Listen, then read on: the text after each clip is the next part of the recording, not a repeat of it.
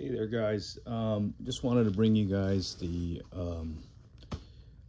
Packraft setup that I have. This is actually just the Intex 200, which is more of a child's pool toy, but a lot of videos out there where they push the limits of this this inflatable raft.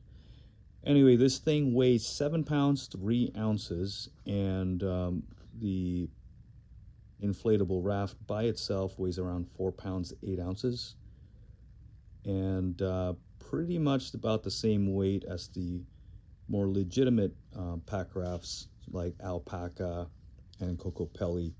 So those are around 5 pounds. Like the Kokopelli Rogue Light is 5.5 pounds, and the Alpaca Caribou is a 4 pound 12 ounce or 4 pound 8 ounce pack raft. Obviously those are more durable, but both of those are basically between $700 to $1,000. I am waiting around for the new version of the Alpaca Scout. They've announced that they will be releasing the new version of the Alpaca Scout in 2022. My friend had told me about pack rafts many years ago, and I just never quite looked at it, and I always thought that things were just as heavy as, for instance, at the moment we own the, what do you call that? The Sea Eagle 370, which is a 2.5 or 3 person kayak, as they mention. I can fit myself, my wife,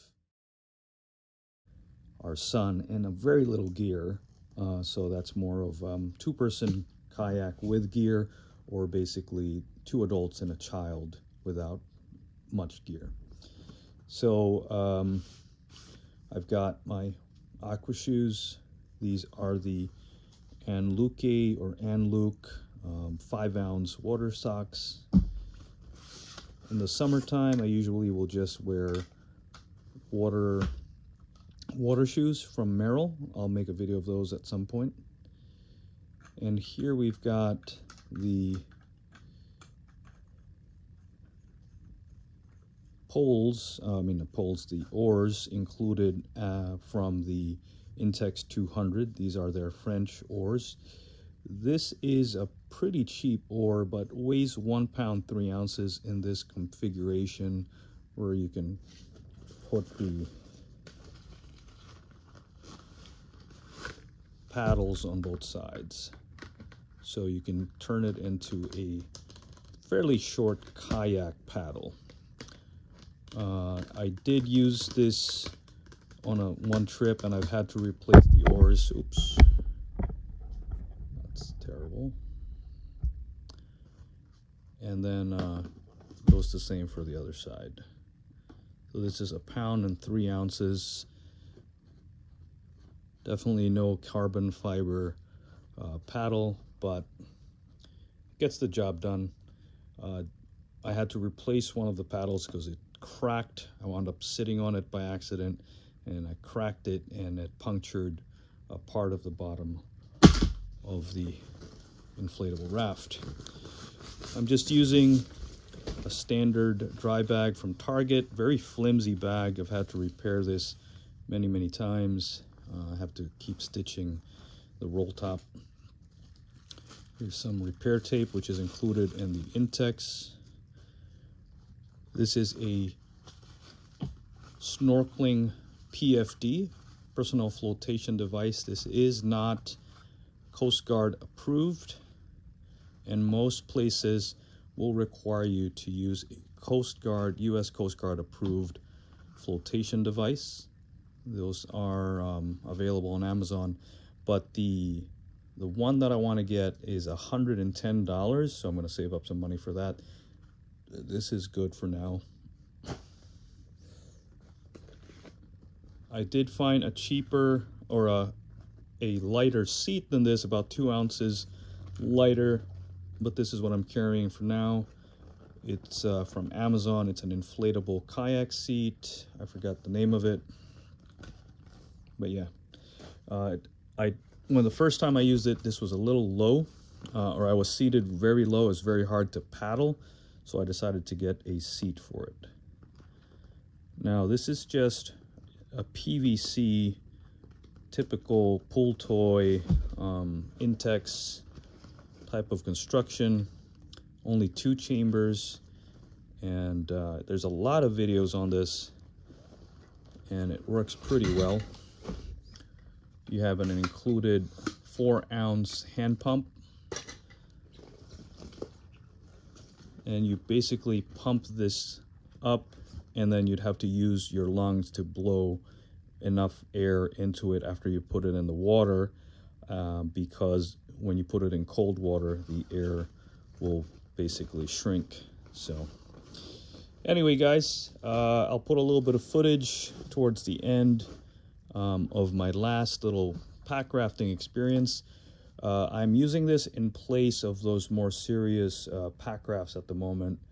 Very good budget alternative, though. I think if you wanted to try it out, just see how it feels on your back when you're pack rafting, carrying that extra weight. This is 7 pounds 3 ounces. My base weight in the summer can be between 5 to 8 pounds, and I brought this on a trip where I was carrying a total of 21 pounds with food and water. So I was at 14 pounds with food, with my base weight and the pack raft. So I was about 7 pounds base weight. And then this trip, my base weight, because it's in the fall, my base weight is at 12 pounds, and this is gonna weigh 7 pounds 3 ounces. So I'm just hovering above 19 pounds of base weight. So for all you guys that are ultralight and lightweight backpackers that did want to try some pack rafting experience, they do have these, which are pretty comparable, at about $30. They're on Amazon. It includes the paddle already.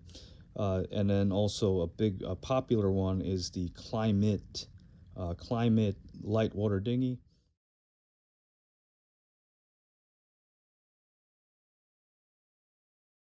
And I did purchase that, but because of the weather being cooler, people have said that water, since it's a sort of like a sit-on-top kayak, as soon as you sit in it, all the water will come in, and this at least has, the sides are, I think 10 or 12 inches in diameter, so it keeps the water out, hopefully. Anyway, I will be including some footage on this on our upcoming trip, and I'll give you guys a little report on how this went, and also in the future, if I do decide to purchase the alpaca scout or the alpaca caribou, I'll definitely be including and making footage of that as well. Thank you for watching. Please like, share, and subscribe. This whole setup, including the water shoes, is under $100, about $30 for the inflatable raft. The seat is about $10, and then you've got the personal flotation device at $20 basically. Again, thank you for watching. I'll see you later.